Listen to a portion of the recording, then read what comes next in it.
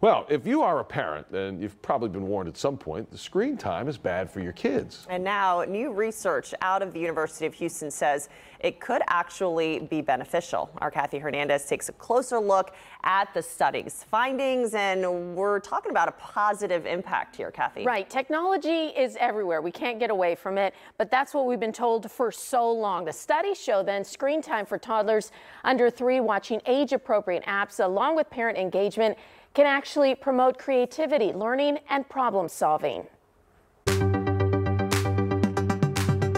world we live in, we're surrounded by technology, right? Everywhere you go. It's a sign of the times. Viviana Mendoza, wife and mother of 2 young girls, understands it. Come on, let's draw. She allows her daughters, 6-year-old Sophia and 1-year-old Chloe, to have screen time. So I think it is important that we introduce them.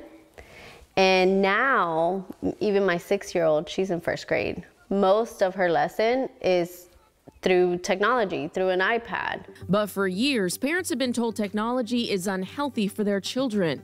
The American Academy of Pediatrics recommended no more than 2 hours of screen time a day for children, and absolutely no screen time for those under 2. Even that has changed. You have to keep in mind that technology is here to stay. It's not going away. That's why distinguished professor of psychology Elena Grigorenko, along with graduate students at the University of Houston, led a study focused on how it impacts toddlers. Touch the red dot.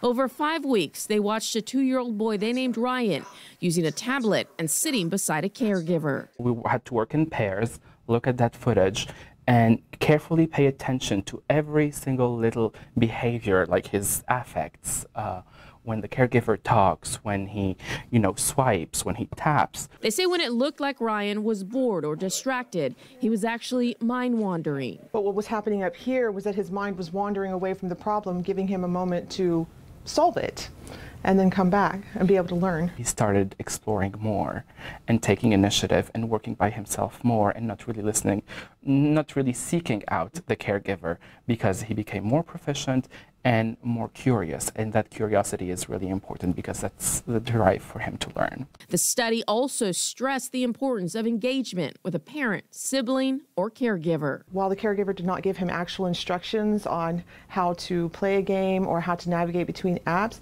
the caregiver did give him encouragement and praise when he was able to do something and asked him questions that encouraged his exploration.